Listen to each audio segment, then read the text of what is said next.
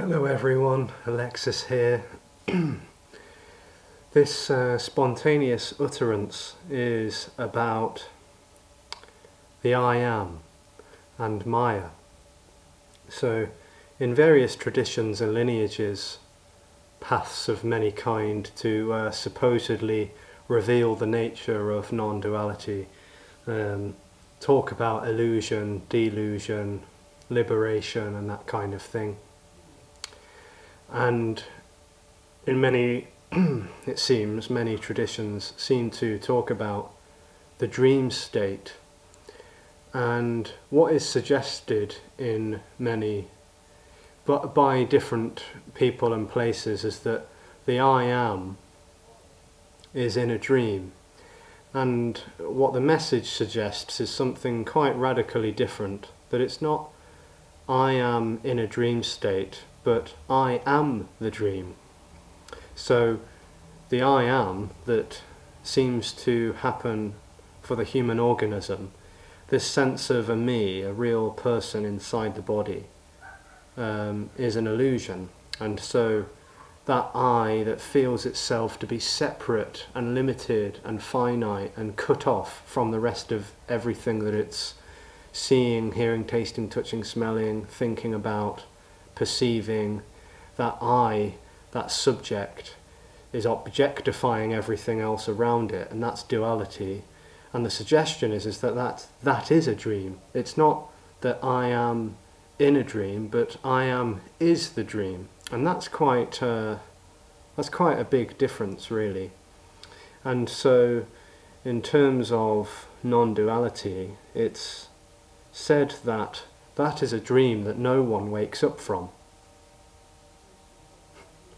So it's a dream, and when apparent awakening or liberation happens, that me is gone. It's no more. It's revealed that it never actually was really happening. It seemed to be happening within its own illusory dream world fantasy thing of object, subject, and this and that, polarity. But when that awakening apparently happens, it's revealed that wasn't happening to anyone. So the awakening is the death of me, which is why sometimes nirvana, the word nirvana, is often translated as non-existence or obliteration or blown out. It means that me is no more, and it never actually was.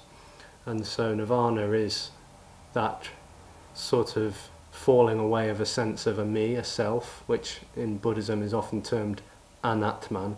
But this message isn't teaching that, because it already is not really there.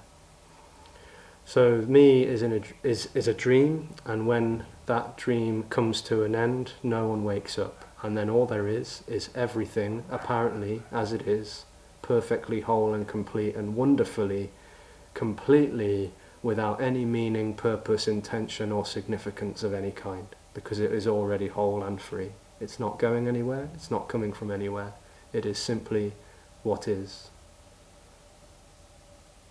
And so body is still happening, body, it's nothing bodying, it's nothing tabling, it's nothing recording a meeting, it's nothing watching, it's nothing listening, it's no thing appearing as everything, and in that is an abundance of boundless freedom and total spontaneousness and unknowing.